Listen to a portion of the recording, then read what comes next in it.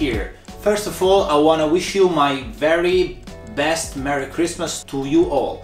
It was awesome this year, and you follow my tutorials, and I'm very happy that you comment a lot on my videos and drop a lot of likes. By the way, now today very brand new video, but slightly different, because today we are not going to use DDT for all, but I'm going to show you how to activate or how to enable the developer mode, so the debug mode of the R-Link 2 system. By doing this, we have to prepare an USB key, and in a while I'm going to show you the procedure on how to do it.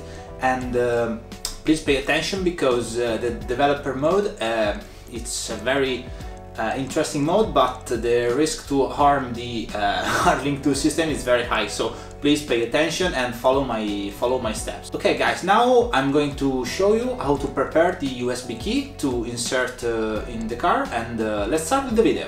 Well guys, now we are in Windows and we are ready to create the USB disk to enable the debug mode in the R-Link 2.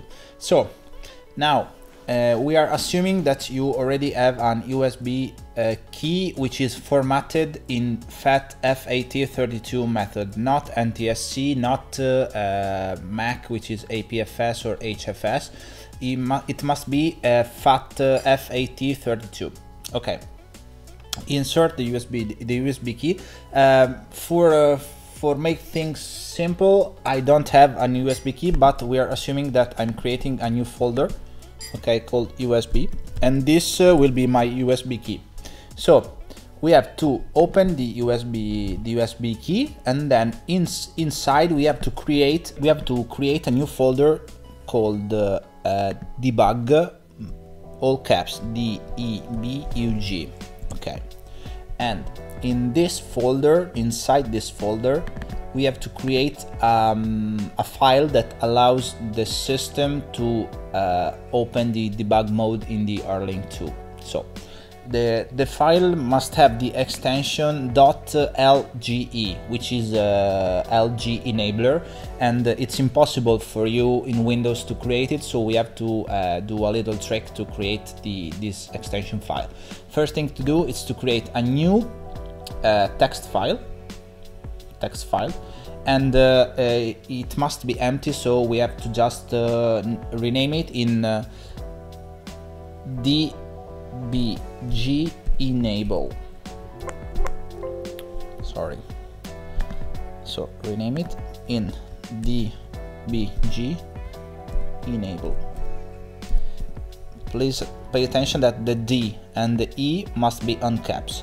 And now if we click OK, the file now is a text file, and we are not able to change the extension, okay, by default. If you want to change the extension by default, you have to activate the extension, the file extension, and if you don't have it, it's here, visualization, and now show hide, here, show hide, click, and now extension, file name extension. By clicking it, now you will see that we have the extension, which is txt. Now we simply just rename the file, and now we can rename also the extension, which it must be LGE. Okay, now it says that the file can be useless, and now we have to say yes. So we have to basically created, I repeat, this is the USB key. I don't have an USB key because mine is already in the car. So open by click here, and here you will have the USB. So this USB, inside the USB key, the empty USB key, which must be formatted in FAT32, not NTFS, not exFAT, and not HFS Mac system. I'm sorry, but only FAT32 system works. We have to create a folder called debug, all caps. Inside this folder, we have to make a text file, new text file, called dbg enable.lge. D and E must be on caps. The file extension should be txt because it's a text file at first, but now by activating the file extension, we can change the extension to LGE. So LGE, click OK. Now we have the USB key with the debug folder with inside the file dbg enable.lge. And now we are ready to start the procedure by going in the car.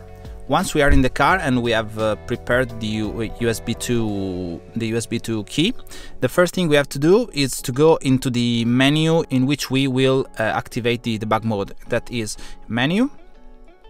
Then we have to go here, multimedia. After multimedia, we have to go in settings and picture settings. Okay. Once we are here and we see this square, okay, it's a square.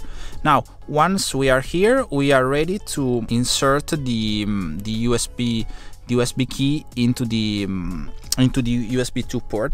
No matter which one of two we are using, it's the same. They are both good. So I'm using the right one just because it's easier for me. Okay, insert.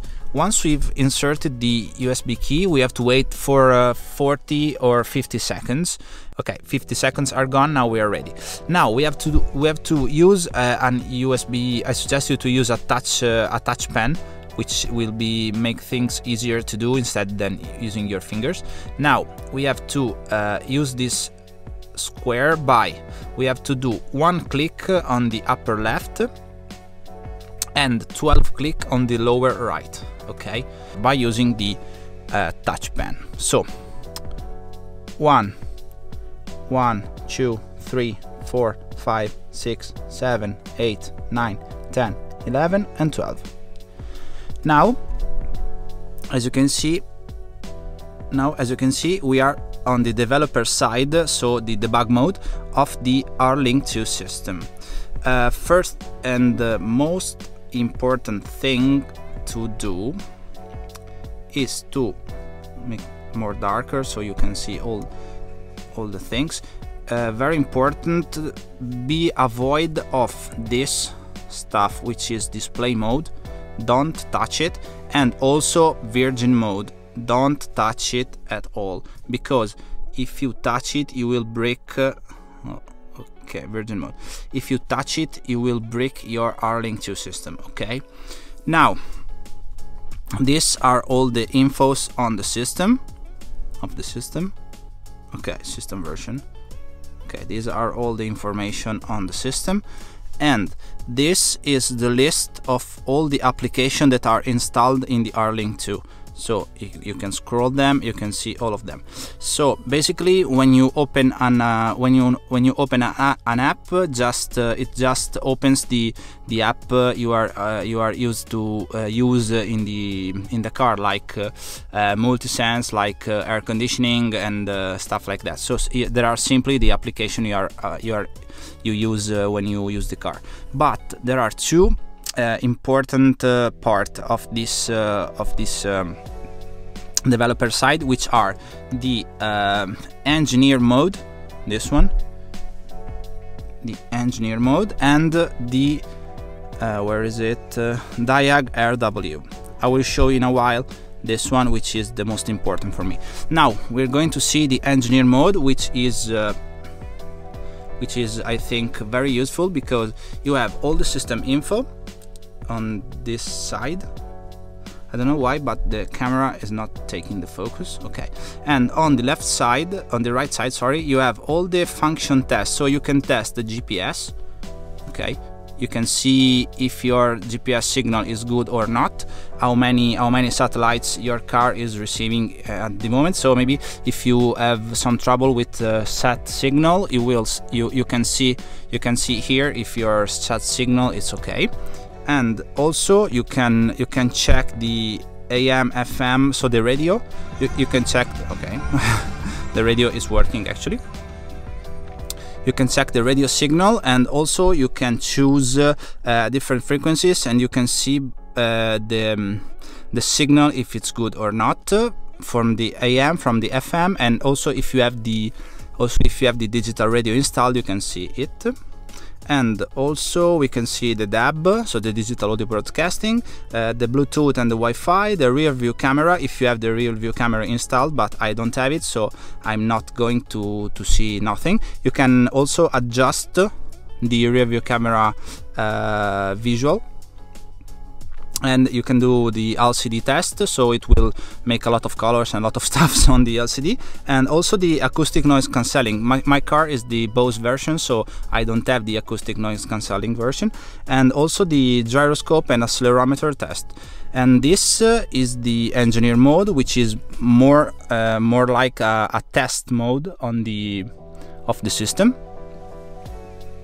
And now we're going to see the best one, which is, I guess, the Diag RW, which is the funniest one, because in this you have a lot of parameters to read and to change. It's a sort of DDT4All interface, but without the OBD2 port.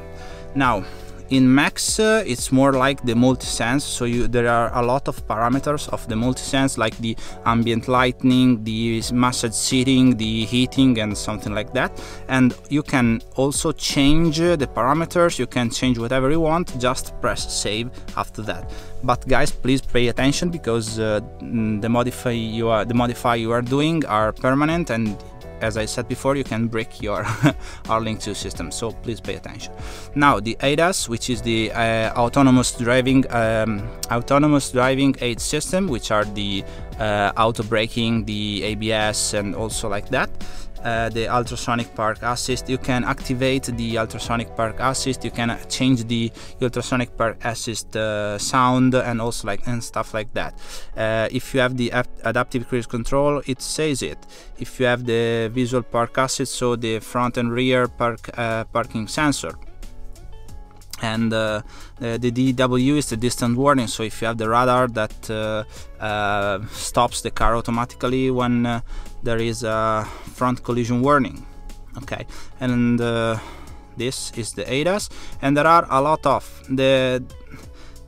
you can also in this you can also change, maybe if you are in a country that if you bought a car in another country and the radio is not working, you can change the country of your radio, so maybe you can listen once again the radio. And there are a lot of things, like if you don't have the navigation active, you can activate the navigation by simply change this one. So navi function, it's disabled, you can enable it. Yeah, it's very there are a lot of things actually in this Diag RW. And also connectivity. In connectivity there are a lot of things, but it's more like a test. Also this, so there are a lot of parameters which I don't really know. And map, I don't know what is this. And you can also change the temperature from Celsius to Fahrenheit. You change the time format, you can change the distance, which you can change in kilometers and miles, and nothing, because there are also two. You can change the tire pressure from bar to PSI, and in car you can change nothing, because nothing.